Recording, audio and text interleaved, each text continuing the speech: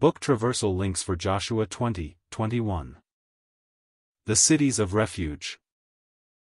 In connection with these two chapters, let us look at Hebrews 6 verses 18 and 20, a passage which evidently alludes to the cities of refuge, such as we find them in Exodus 21 verse 13, Numbers 20:5, Deuteronomy 21 and Joshua 20:21. The types of the Old Testament in their application to the Christian often form contrasts rather than similarities. So it is with the cities of refuge, as we shall see. To apply them solely to the cross of Christ would be to seize their meaning very poorly and imperfectly, for the immediate application of the type, as no doubt most of us know, is rather historical and prophetical. The involuntary murderer prefigures Israel, murderers of Christ through ignorance. It was of them that the Lord Jesus said on the cross, "Father, forgive them, for they know not what they do."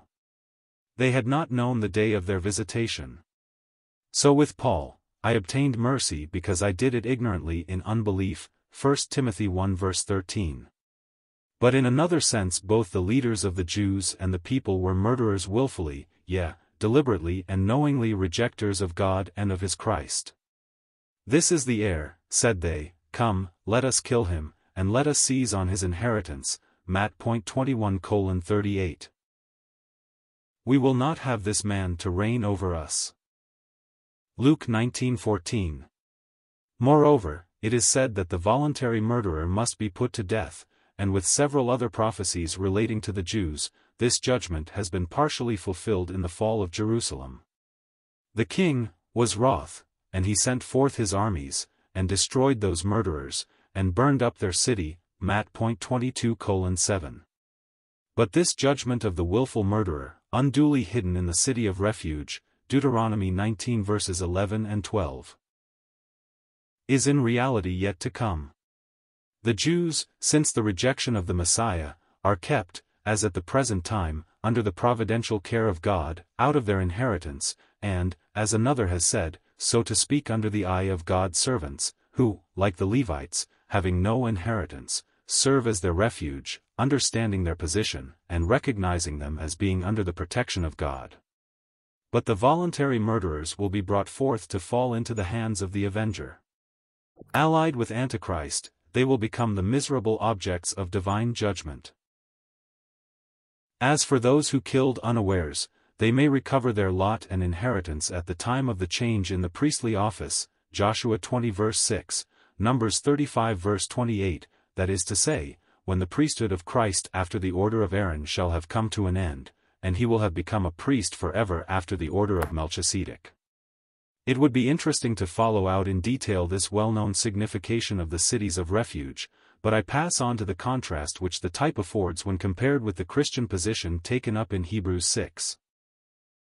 The Israelite, a slayer by ignorance, type of the nation at the present moment, flies to the city of refuge with the very uncertain hope of escaping the avenger of blood, and of entering one day into possession of his inheritance from which he is kept out until the death of the high priest, typically the end of the Aaronic priesthood of Christ.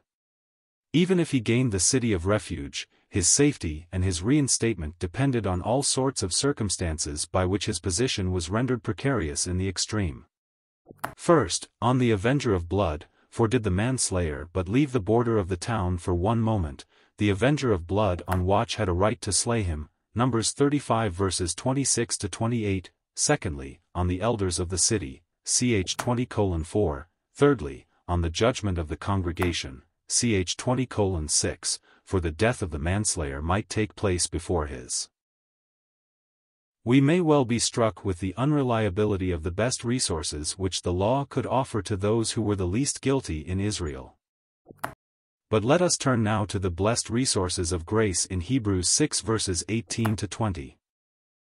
The Christian brought out of Judaism fled also from the judgment which was ready to fall upon the people, but with no uncertain hope, he fled with the purpose of laying hold of the hope set before him. Moreover, the Christian's hope is that of possibly some time entering into the enjoyment of an earthly inheritance, but it is a hope that we lay hold of, that we have, it is the present position of our souls. Moreover, it is no more vague than it is uncertain, it is personified, so to speak. It is a heavenly Christ, the great subject of the epistle to the Hebrews, a Christ in contrast with the best things that earth could offer, Christ, a man in glory, the fulfillment of all the counsels and promises of God. This hope, Christ, we have as an anchor of the soul both sure and steadfast, it is made fast to an immovable rock. There is no uncertainty, having laid hold of it, we can no longer be tossed to and fro, and carried about by every wind of doctrine. And more, we are thereby introduced now into the very presence of God, into the sanctuary itself. It enters into that within the veil, where we find Jesus who has gone in as our forerunner. Already we are there in peace, whilst waiting to receive the promised inheritance, so soon to be possessed.